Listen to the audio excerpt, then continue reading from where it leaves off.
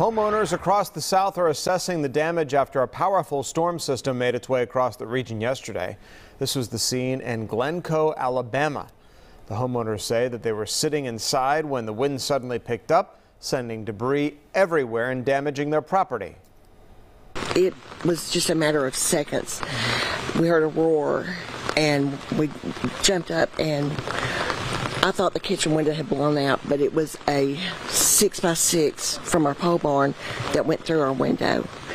Thankfully, there have been no reports of any injuries from the storm in Alabama. Meantime, that same storm system pushed into North Georgia overnight. This was the scene in Flowery Branch. The heavy rain, the strong winds downed trees on roadways there, and debris covered some homes. Some power lines also toppled over in that storm system.